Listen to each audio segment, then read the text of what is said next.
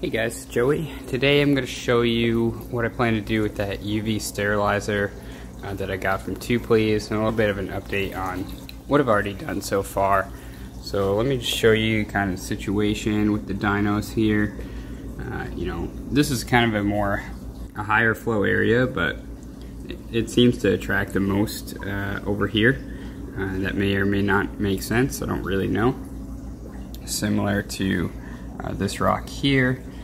Everything looks a little bit more orange with this filter on it than it really is, but it does help.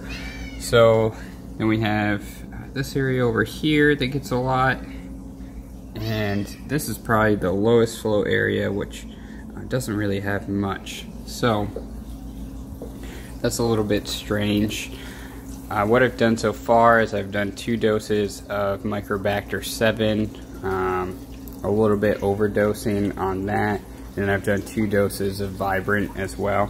I'm going to keep going ahead and dosing Microbacter 7 daily, just until I see some kind of improvement or I run out of it, and then Vibrant as well. I think it's 2 or 3 times a week, dose up to on there. And then today, I'm going to go ahead and vacuum the sand bed, but I'm going to do that with a little bit of a twist. I'm going to use my siphon. So this is my siphon here. I attach it to a longer line. I think this is about 3/4 or something like that. And I'm going to hook that in line with the UV sterilizer. And then I'm going to go ahead and run the UV sterilizer into a fresh filter pad, and then I'm just gonna keep going in a continuous loop, and everything that I vacuum from the sand bed will pass through the UV. Now with this method, I'm gonna lose a lot of stuff that's possibly in the sand, a lot of good stuff, but I think the benefits here may outrun that. We're gonna have to see how that goes and works out for me. And then after I'm done vacuuming the sand bed here, I'll go ahead and just hook up the UV sterilizer normally and run it normally that way. So with that said, that's kind of the battle that we're dealing with right now. That's the plan moving forward. And the clowns agree. So if the clowns agree, then go ahead and get started.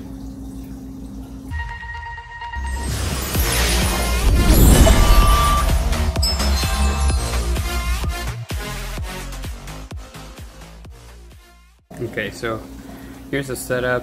It is siphoning right now. It goes down here. I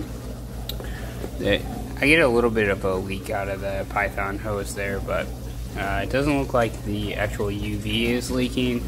And then, so this is the flow that we're getting out of there. So a nice steady flow. And now, I guess we'll go ahead and plug in the UV and see if it still works with water running through it. Alright, so I plugged it in. It didn't blow up. Indicator light says it's on. So I'll go ahead and start siphoning up here, and I'll show you guys the results at the end.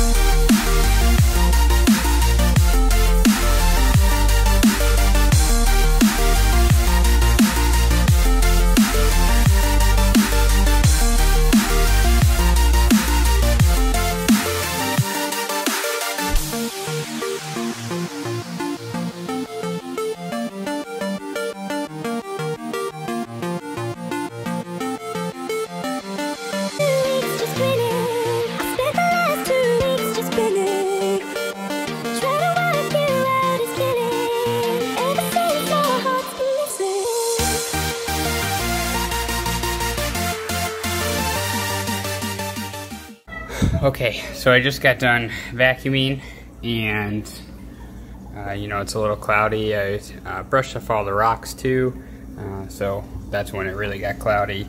You can see that there's still a little bit in the sand bed, but that's because I brushed off all the rocks, so it went all over.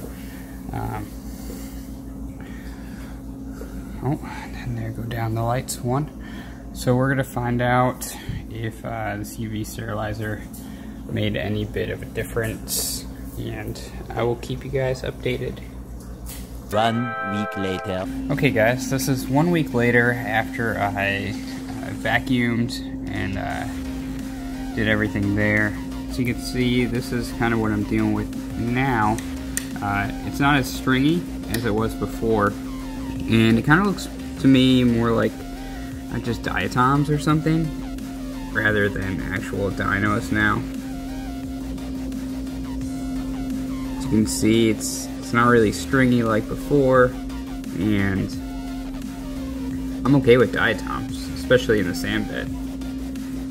I don't care about that. On the rocks, you can see here, the rocks are looking much better as well. There's nothing really covering the corals or anything here. Swinging around to the other side here, this is another spot where there's a lot of dinos on there. Is that Coralife?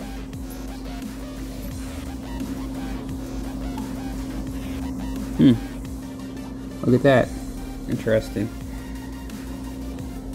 Also on this little mushroom box I got going on here, there's a lot of stuff growing on there. Up here looks a lot clearer.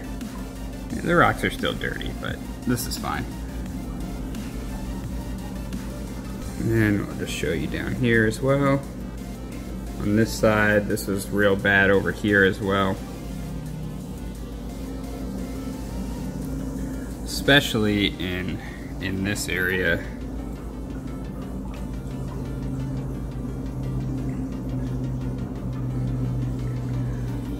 So everything's looking much better. My Duncans are actually much more happy as well, which is encouraging. The phosphates have gone up quite a bit, which is a good thing.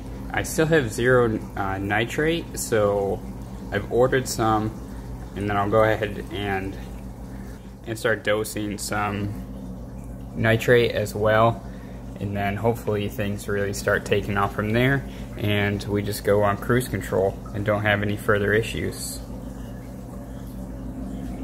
This was a coral that was really getting covered with a lot of stuff.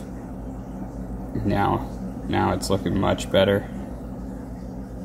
Anyways, that's just a quick update. I think what I'll do is I'll give this another couple days into the weekend here, and then I'll go ahead and actually shoot that final update, and then I'll post it, and it'll be up for y'all's torture.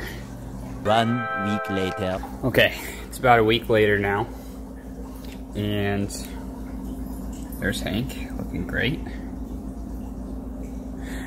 And you can see the sand bed here. This is because of the flow, all this in here. But see, last week there were some diatoms, and in here, back in here. You know what? Let me move my towel, so you could actually use the little Tunze hack that it did as a towel rack, or maybe a coat hanger or something. You know. Yeah, you see a little bit of diatom still back here, but it's kind of like the lowest flow area anyway, so you would kind of expect that stuff. And on this side, these are what you call goby mounts. This is what happens when gobies get bored. They start doing this. There they go. They're working on that side now. Yep. So, but before they started doing all this, the sand bed was perfectly fine, nice and white. And here are all the rocks. Rocks are looking good. Charlie's looking beautiful.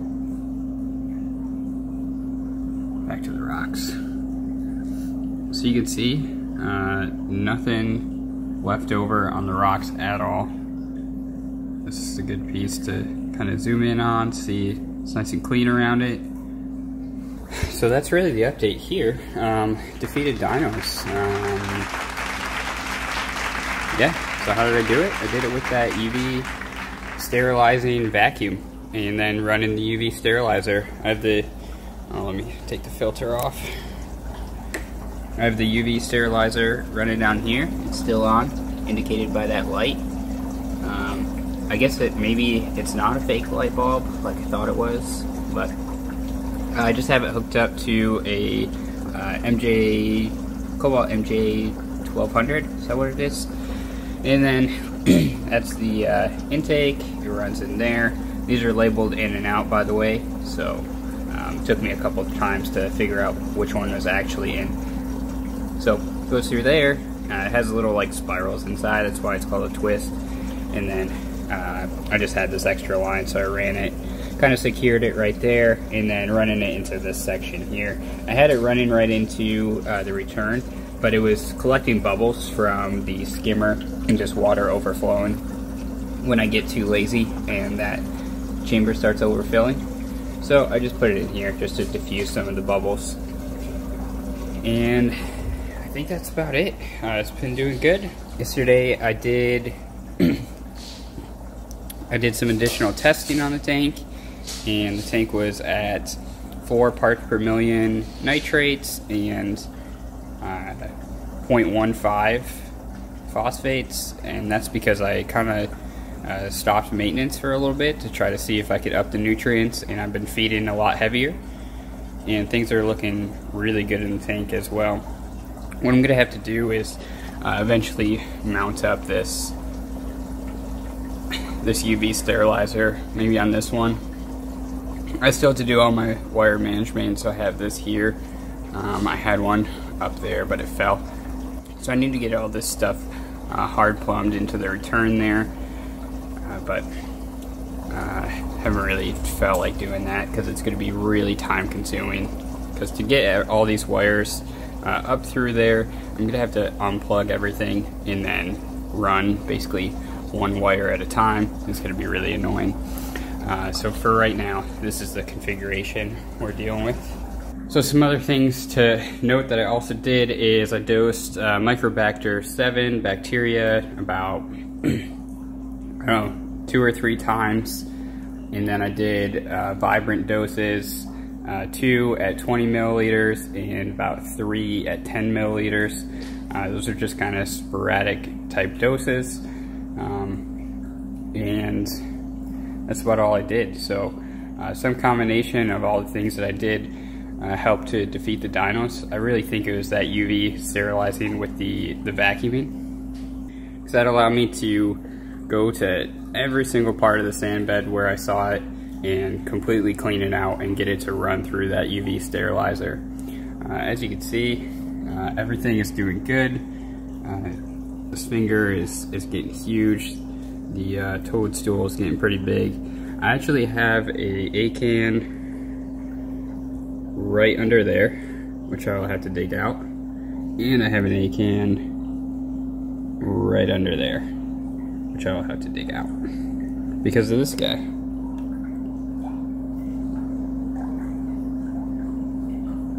Right, bud? You asshole.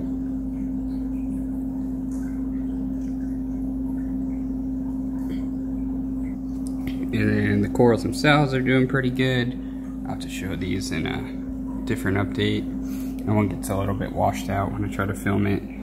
Chalice that I have in here, I think it's starting to kind of go back over onto the frag plug. And then just one more update. These zoas on the right here, are a little bit closed up. I'm not sure why, but these ones are loving life. So are these guys. Another chalice that I need to flip over the right way. So let me show you a couple things. Wow, we're just doing a general update at the end here. So I noticed this last week or so, where a few spots of coralline algae started to grow. Hey cutie.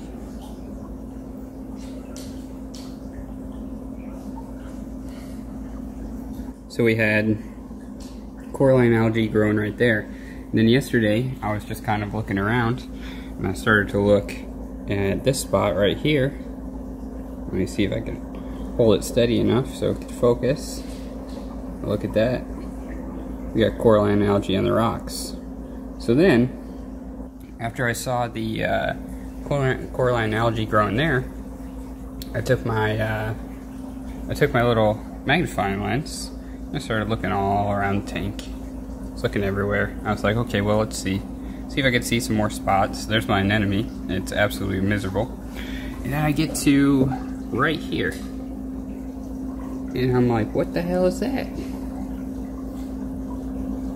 That is one of my mushrooms. It's called a lava lamp mushroom that seems to have escaped from the mushroom box and landed right there. So I didn't want it there, but it lives there now. And then I wanted to show you the color on these guys.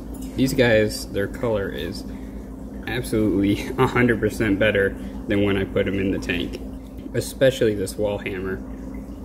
I'll have to show you guys a comparison. Maybe I will remind myself to overlay that in the editing process somewhere in this rant. The phone is about to hit 10 minutes in this segment. So with that said, this was the battle with dinos. I will call it a success. If you have any questions, let me know in the comments, and I will see you guys in the next one.